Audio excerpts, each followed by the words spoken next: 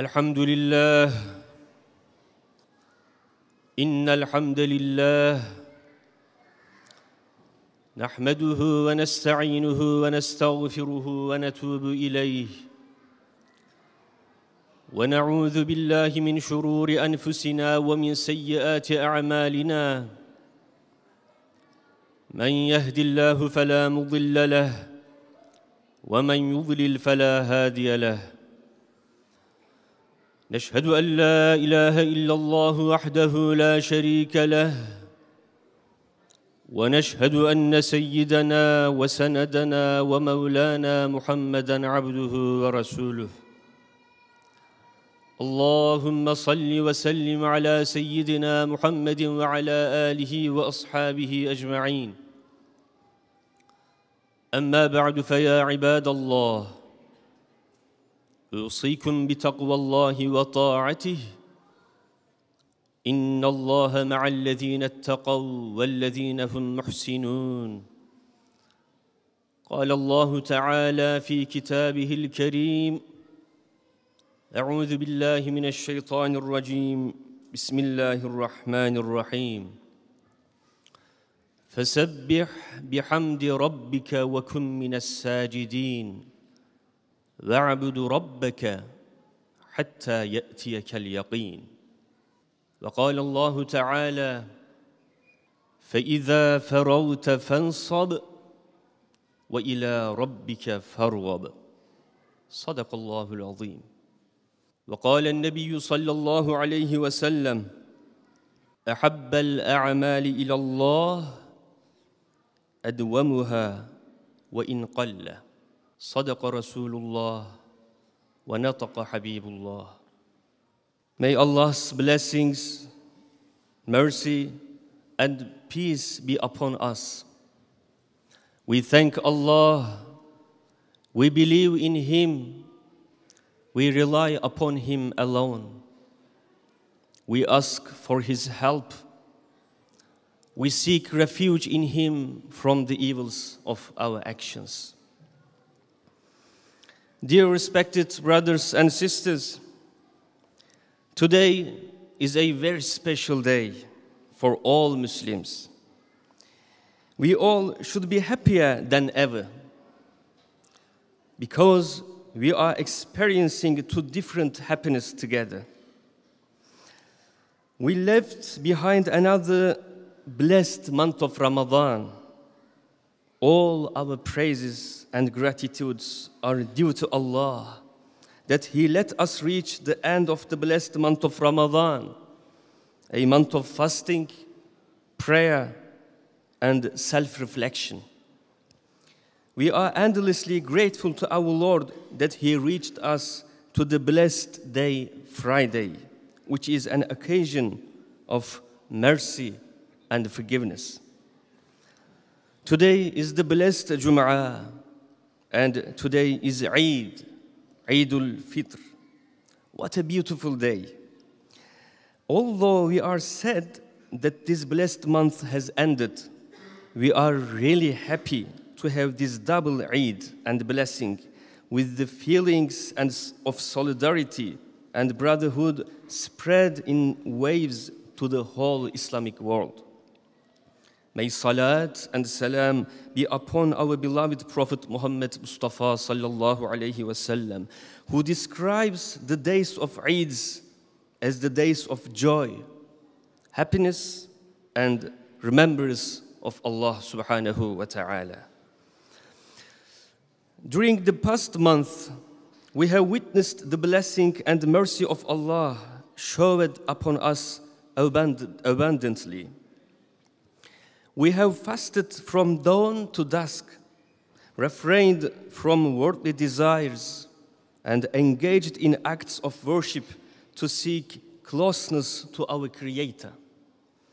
While we felt the joy of being an ummah in our mosques, where takbirs and salawats were heard, we also refreshed our awareness of servitude to Allah subhanahu wa ta'ala with tarawih, tahajjud, and i'tikaf. We reviewed the past years repented for our mistakes and sins, and sought refuge in the forgiveness of our Lord, who is Ar-Rahman and Ar-Rahim. We have collectively strived to improve our character and conduct and to be a better Muslim in the sight of Allah. May Allah accept all our worships and sincere and pure intentions. Alhamdulillah, in the end of such a bountiful and blessed month, we have reached Jum'ah and Eid. Our Jum'ah prayer is a moment to express our gratitude to Allah subhanahu wa ta'ala for His guidance and blessings. It is a time to seek His forgiveness and mercy. It is an opportunity to renew our commitment to obey His commands and follow the example of our beloved Prophet Muhammad sallallahu alayhi wa sallam. It is also a time to come together and strengthen the bonds of brotherhood for all Muslims. On the other hand, today we feel the enthusiasm of the Eid. We enter to a period of immense joy and gratitude. Today is a time to spread love, compassion, and harmony in our communities. Today is the time to come close to each other, to open the doors of our hearts and homes, and to share our happiness. Today is the time to carry hope, gratitude, and the joy that the Eid brought to all the places we go. Then, let us experience this joy with our parents, who deserve respect and kindness most, with our wives, who are our faithful companions and the witnesses of our bad and good days, and with our children, who are the little sources of joy and hope in our homes. Let us visit family elders, relatives, neighbors, and friends. Let us strengthen the bonds of affection and trust between us by obeying the divine command of إِنَّمَا الْمُؤْمِنُونَ إِخْوَةٌ. The believers are but brothers. Let us raise our hands and beg to our Lord for our Muslim brothers and sisters in trouble, and pray that Allah subhanahu wa ta'ala let them experience the Eids to which they will also reach in peace, tranquility, and security. Dear respected brothers and sisters, during this blessed month of Ramadan, we have dedicated ourselves to acts of worship and seeking nearness to Allah subhanahu wa ta'ala. But now, there is a crucial duty and responsibility in front of each of us. To extend this spiritual psychology reached in Ramadan and positive traits gained to the rest of the year without being careless and negligent. Therefore, the main objective is to reach the next Ramadan with the same spirituality by preserving the consciousness of servitude we strengthened during Ramadan, and thus to spend our whole lives in the spirit of Ramadan. Even if that is not possible in full, it is extremely valuable to strive for it. The busyness of the world can sometimes make our duty of servitude forget and cause us to connect to the worldly life with great ambition.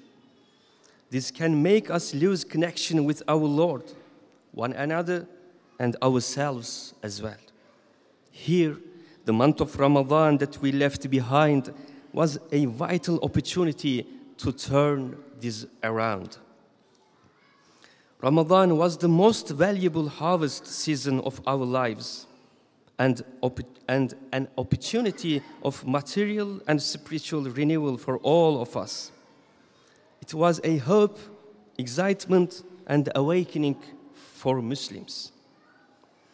But not knowing the value of Ramadan after it has reached us is to be deprived of a great treasure. For this reason, each and every Muslim should see the blessed Ramadan that visits us every year as a one-month school that is bestowed upon us to teach us how to live our lives. If we pass this school and can benefit from it properly, inshallah, we will have the opportunity to continue the good traits we have gained for life after Ramadan. On the occasion of the month of Ramadan, when we are aware once more again of the fact that we are helpless servants, that we are in need of the mercy of Allah, and that how much His mercy and grace are abundant, then we always put our spiritual life in order and develop a proper Muslim character. We always live carefully and in control, do as much good as we can. In this case, we also refrain from doing evil to both our own soul and other beings. We become aware of our duties and responsibilities. We race towards being a good person. With the consciousness of servitude, we get rid of heedlessness and forgetfulness and pray to our Lord. Therefore, let us carry positive lessons and blessings with us beyond Ramadan and continue to strive for righteousness and piety in our lives. May the divine abundance and sincerity of the month of Ramadan always be in our lives. After leaving Ramadan behind, we should not allow the worldly life, being no more than play and amusement, to damage and break our spirituality. Let us remember a word of our beloved Prophet ﷺ. He said, when the month of Ramadan starts, the gates of the heavens are opened, and the gates of hell are closed, and the devils are chained. Dear respected brothers and sisters, let us strive so that the gates of Jannah remain open by keeping alive our religious and moral awareness in all our affairs. Being Muslim is a lifelong journey of piety, not just for certain times.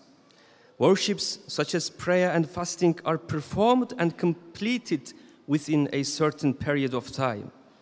However, servitude to our Lord must continue until the last breath, without breaks, without interruption. Continuousness is the essence of servitude. When our beloved Prophet was asked, what is the best deed? The Prophet ﷺ replied, the best deed in the sight of Allah is the one that is continuous, even if it is little. Just as light and continuous rain brings life to the soil, a lifelong awareness of servitude and obedience to Allah, and a life centered on worship constantly, nourish and resurrect the spiritual world of a person. In this respect, it is not befitting for a believer to pay attention to our servitude duties in Ramadan and to become complacent in the following months. As a matter of fact, our Lord warns us against being dragged into such a mistake. وَلَا تَكُونُوا كَالَّتِي نَقَضَتْ غَزْلَهَا مِنْ بَعْدِ قُوَّةٍ أَنْكَاثًا. Do not be like the woman who untied her thread after twisting it strongly. According to the narration, the name of this woman was Raita bint Sa'd. This woman twisted a rope all day and then broke it, so she would have wasted the whole day. This state of her is essentially a Quranic warning and example that Muslims should not lose the beautiful qualities gained after fulfilling servitude duties for a certain period of time. Every sane believer should avoid falling into such a situation in his or her life as a servant, because it is an undeniable fact that it is difficult to knit, easy to untie. It is difficult to build, easy to destroy. In this context, it is very important to continue to friendship established with the Quran after Ramadan. Our life will gain meaning and it will be worthy of living with the help of the relationship established with the Quran. What we transfer from the Quran to our heart's spiritual delicacy and wisdom every day, we need to look for ways to reproduce it a little more. My dear respected brothers and sisters, let us express our heartfelt gratitude to Allah subhanahu wa ta'ala for His abundant blessings during the month of Ramadan. Let us celebrate our Eid al-Fitr in the best manner. Let us regard these blessed days as a reminder to continue our journey of faith, seeking closeness to Allah and following the noble example of our beloved Prophet Muhammad sallallahu alayhi wasallam. May Allah accept our fasting, prayers, and all kinds of invocations. May Allah grant us a blessed and joyous Eid. Eid Mubarak to all of you. May Allah's blessings be upon us and all Muslims around the world. May our hereafter be heaven, our fate be Eid. Ameen.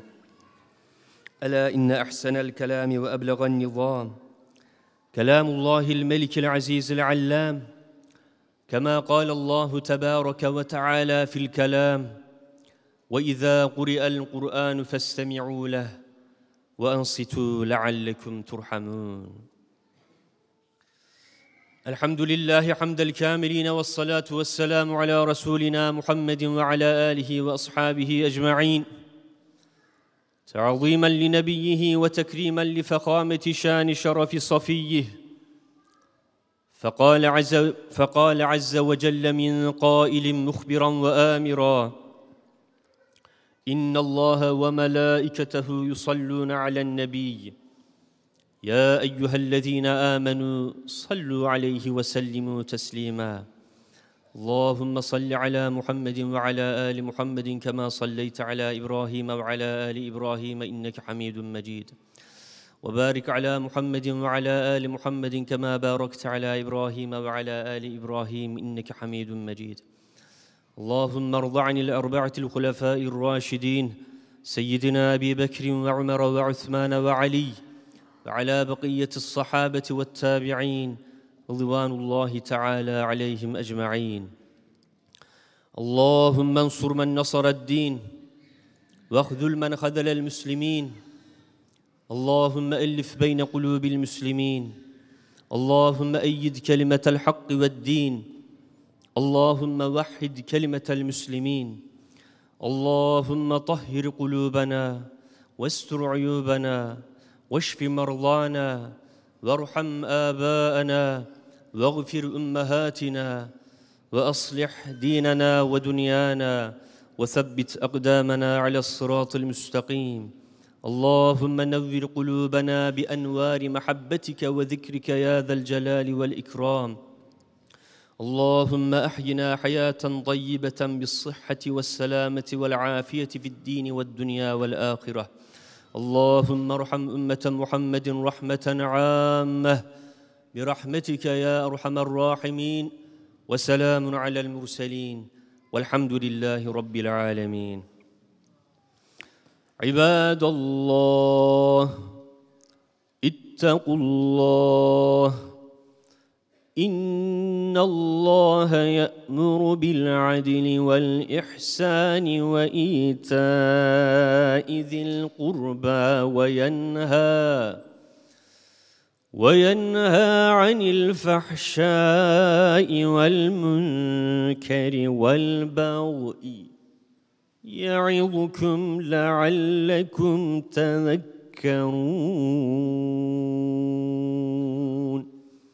فاذكروني أذكركم واشكروا لي ولا تكفرون.